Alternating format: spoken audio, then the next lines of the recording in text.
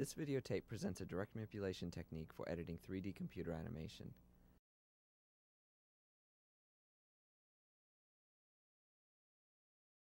Today's most common form of 3D animation uses an interpolating 3D spline first introduced by Kochanek and Bartels.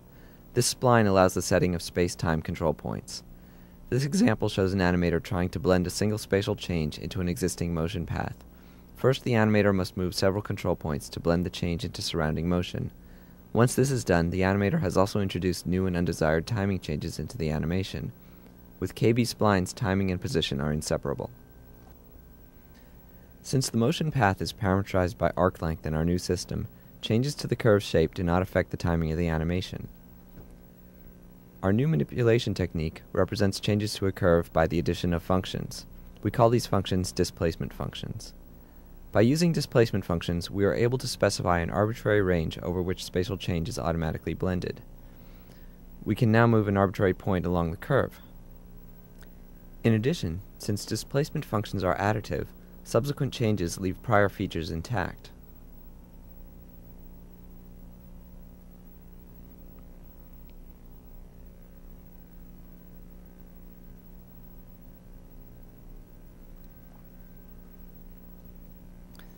This second example shows an animator attempting to change the timing of a KB curve without affecting the shape.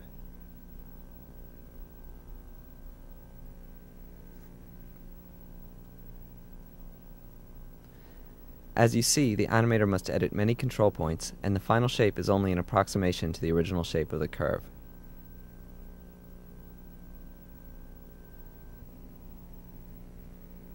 By using a separate graph for the timing, shown below, we can satisfy such temporal goals by modifying the graph over an arbitrary range using displacement functions. The animator merely drags the object to its new position along the curve, and timing is adjusted to maintain the duration of the segment while satisfying this goal. The additive nature of displacement functions allows larger timing changes to leave smaller timing changes intact.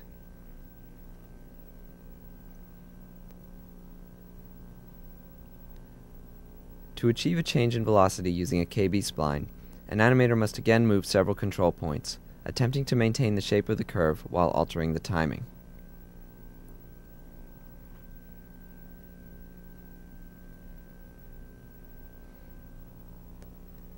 Using the velocity control displacement function, an animator simply drags on the object to achieve a faster or slower speed along the curve. Only the temporal graph is modified. In addition, since the spline is parameterized by arc length, the velocity directly reflects the true velocity of the object.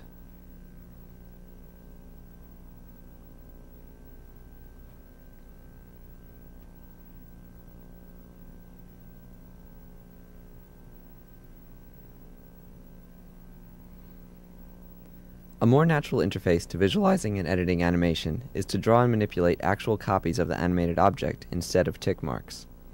The transparency of each copy indicates its temporal distance from the current time. This visualization scheme also allows visualization of scale and rotation. We can temporally translate the object as before, but now we can more clearly see the induced timing changes. We can also manipulate rotation.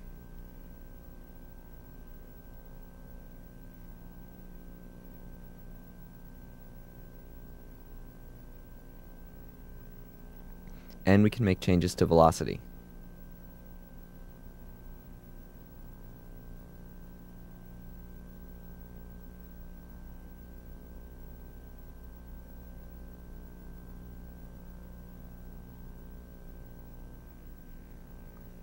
The playback feature may not be as useful, however.